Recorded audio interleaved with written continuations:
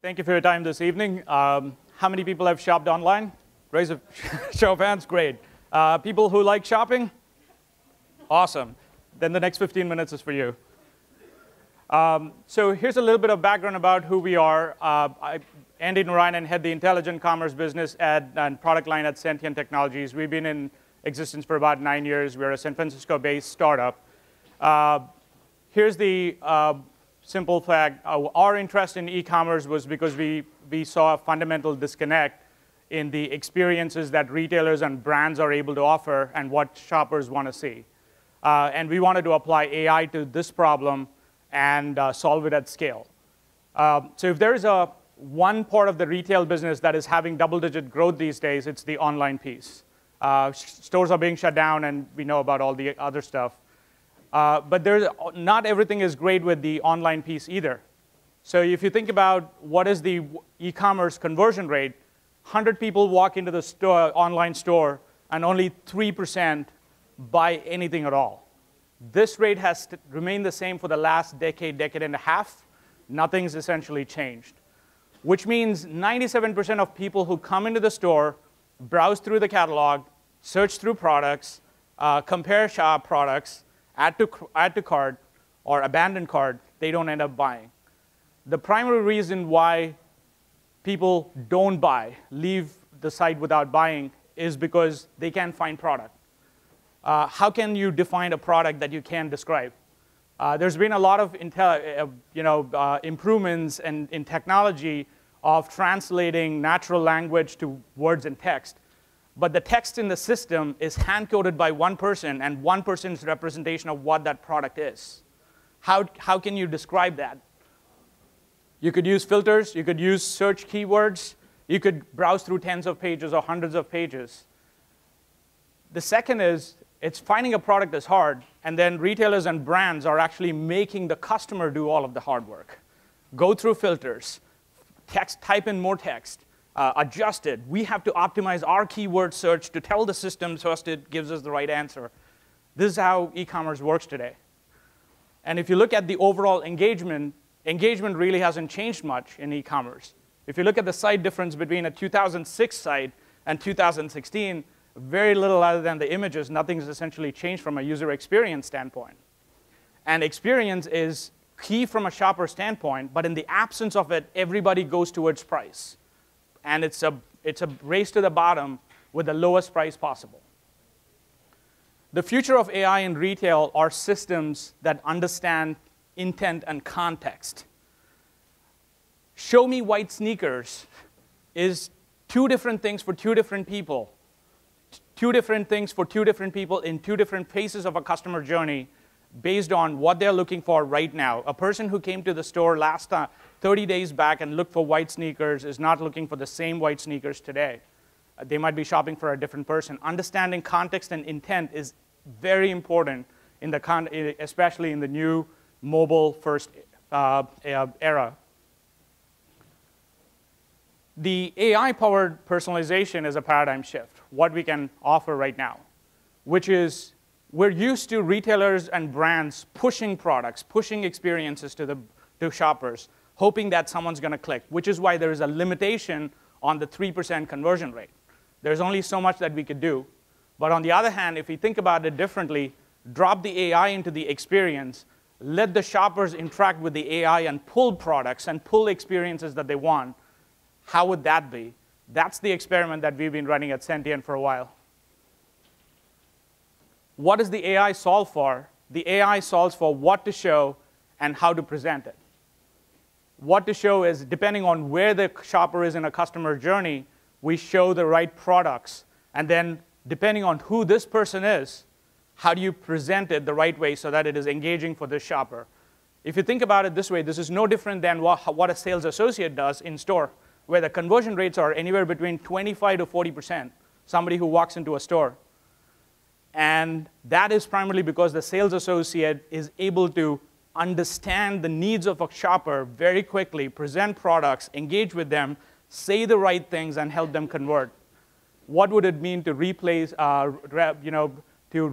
this experience online is how we can think about AI.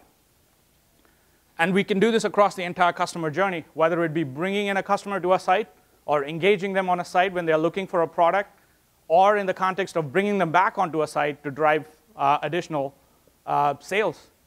And how does the AI actually do this? It does this very simply through a way of understanding the relationships between customer, catalog, and context. These are deep learning models, and you'll see a demo of this very soon. It actually understands the interrelationships between catalog, each product in the catalog, each style within a product, each SKU, and then the customer preferences, how they relate to this, and understanding the context, and then presenting this based on where they are in the shopper journey, whether it be a retargeting ad or in a search scenario or in the context of an email. What to show is a sales associate, is a replacement or a recreation of the sales associate online. When you go to a store and you walk in and then you go through a section and then say, hey, you know what, show me like that. The sales associate does not come in and say, what color? Can you specify the color? What is it specifically? Do you know the tone of this? They don't ask you that. They implicitly understand that. They could have go to the back of the store, come back with 4 different options and present those products in front of you. They understand implicitly. The AI can actually do this through deep learning algorithms, deep learning models. Here's an example of what we did in Sunglass with one of our partnerships with Sunglass Hut. The traditional experience of using the left panel filters to actually go through different types of frames, selecting the color, and then looking at different, what is your face shape, answering a whole bunch of questions, and then paging through hundreds of products to refine it. This takes anywhere between 2 to 6 minutes. Or you could engage with the AI, and the AI is asking you a first question to say, what type of a sunglass are you looking for today? And you could say, I need something like that. The AI understands what frame shape you emphasized, and then color of the lens, what embellishments, what type are you emphasizing, and then in a matter of 3 taps, you could actually add to bag. This is less number of taps than typing in a text query, search query. In the context of recommendations in a comparative shopping scenario for a main product, these are similar style recommendations. You are comparing this against the main product. But these are static results in most cases today. These are static experiences. If you change the color, the AI comes back with recommendations based on the style that you just chose. There are very few recommendation systems that are based on style. Most of them are based on cohort-based analysis for products. In the context of search refinement, you're searching for a certain product. Unless you get the search results right in the first 2 rows, most of the time the shoppers are not going to buy the product. Instead, the AI provides an opportunity to continue this journey with stickiness to refine their selection. So these are very subtle implementations of the AI helping the shopper find the product, continuing the journey. These are not personified. These are not in any way intrusive. They are consistent with the e-commerce experience and helps the shopper find products. What we are seeing in terms of early results based on some of our implementations is shoppers who engage with the AI, they're converting at 30% plus higher in conversion rates. We're also noticing that higher average order value and especially higher item price. This actually shows that people who pull products, they are a little bit price insensitive, or at least they are a little bit more price elastic to actually offer higher prices if they find the right product. And also what is very interesting is there's a long tail in retail, which is a big issue. The AI actually helps surface the long tail and helps merchandise 90% of the catalog in a very short period of time. So we talked about finding the product. The second is the experience. Today, to optimize an experience on a digital site, whether it be on a mobile site or on a desktop site, A/B testing is the tool we use. We could test a few items. We could use a few design elements and try to optimize it. But what if we can optimize all design elements? Multiple design combinations, design elements, variations, thousands of combinations, and all of it at once. What if we could actually test this across funnels, across the entire funnel? And we could optimize it to drive higher levels of conversion. Here's an example of how this actually works. So we use this technology, AI technology called Evolutionary Algorithms, which is based on human evolution. So genes evolve. The survival of the fittest is exactly the theory behind evolutionary algorithms. And what the AI essentially does is it looks at the design elements on a page and then says which of these design elements are most important to drive the outcome that the retailer is looking for right now, which is to add to cart or to maybe click on a button. So the AI actually optimizes it with a small amount of traffic. And then what it does is it starts evolving these designs real time. So to find out which of these design elements actually matter most to drive the highest level of conversion. And then it does not stop there. It actually decides to start mutating and optimizes on those design combinations. It's the next generation of evolution that actually drives a higher lift. And then you could continue to go on with another level of generation. So this generation, you can add more and more generations to refine the optimal conversion rate that you could push for. And all of this is actually done with the AI making these decisions autonomously.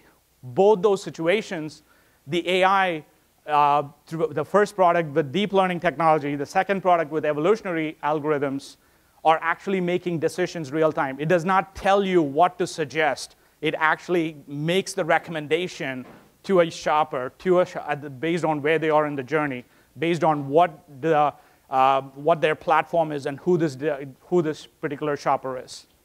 If you notice that using the AI for experience optimization, conversion rates were up by about 48%.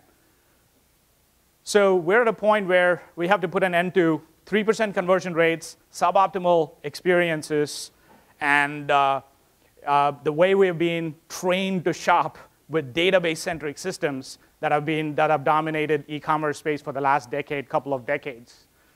We talked a lot about data as the new oil. Might not be the case. Maybe intelligence might be a better way to think about this. We actually don't use any historical data to understand this. The AI learns in the moment. It leverages only clickstream data in session, nothing historical. It does not need it. It can get better with historical data, but it does not need it.